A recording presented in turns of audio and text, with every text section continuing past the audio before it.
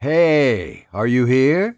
So glad to hear it. It is the Paul Leslie Hour, and we've got a review for you today of Gino Vannelli's 2019 album, Wilderness Road. Oh, man, you got to hear this album.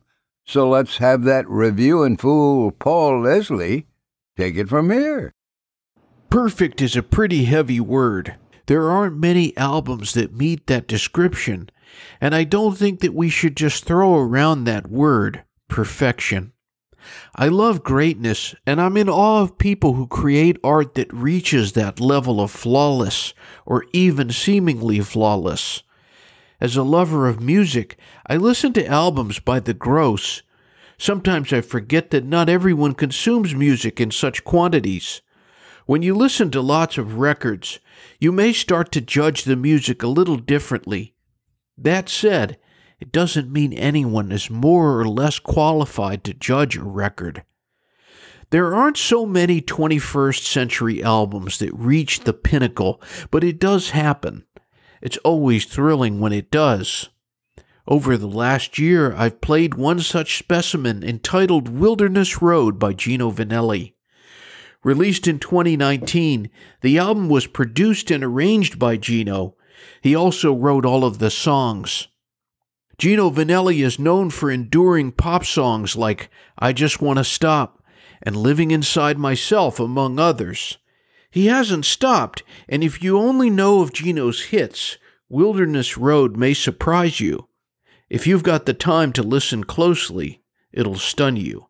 The first thing you'll notice from all of the songs is that Gino Vannelli is a storyteller, and there's a cinematic quality to the songs.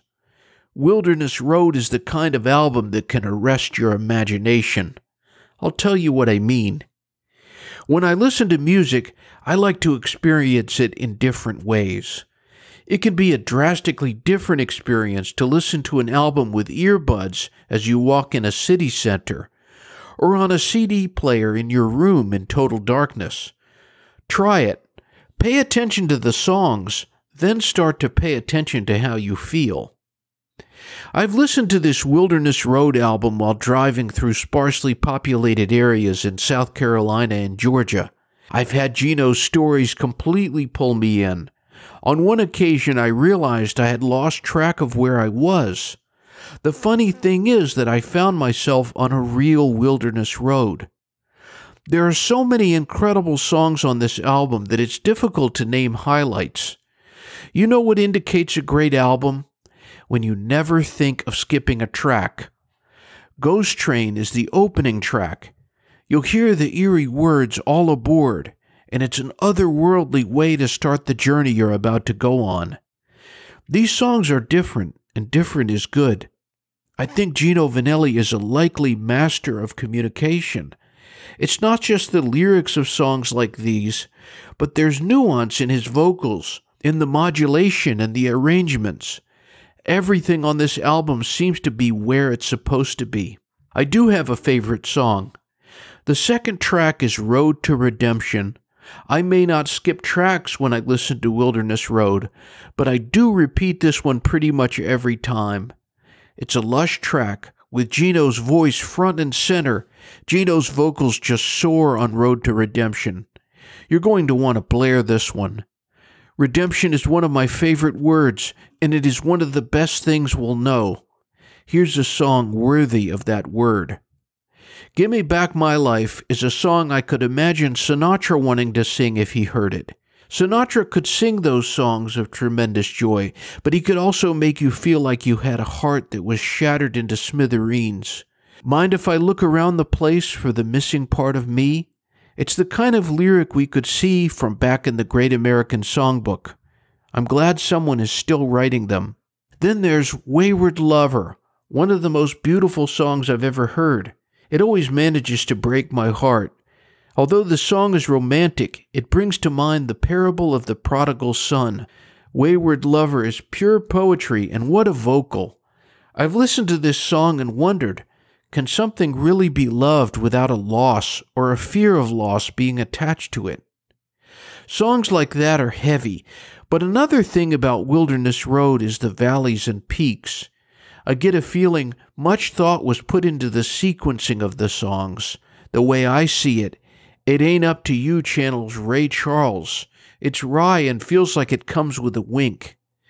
Then there's Yet Something Beautiful, which is a song that stands at the corners of sad and hopeful. For all of the visual beauty in this world, the things that are more beautiful than we can imagine are unseen. It's usually only in music where we can capture those depths. Yet Something Beautiful is an extraordinary story. If this review gets you to listen to that song, I'll consider the review a success. Gino isn't afraid to write about the human condition.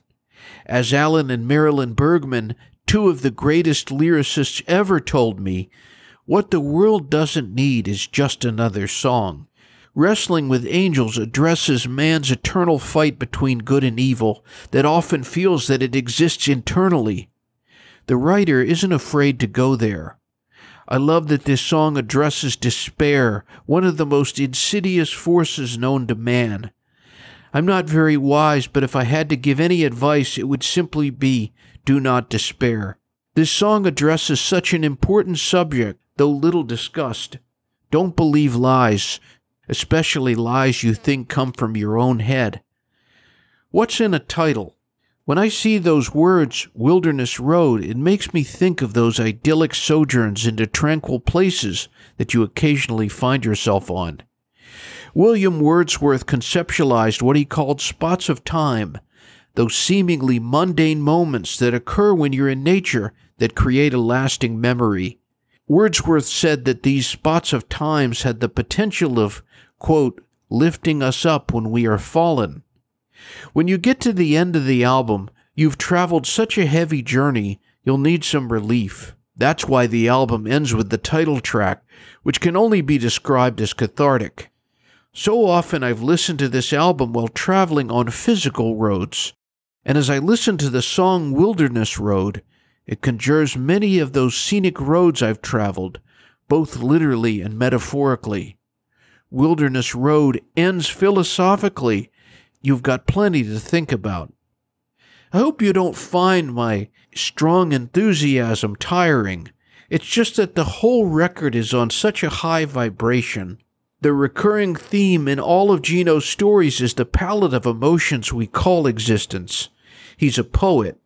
Without speaking for him, it seems he realizes that it is not just love that exists. That would be easy.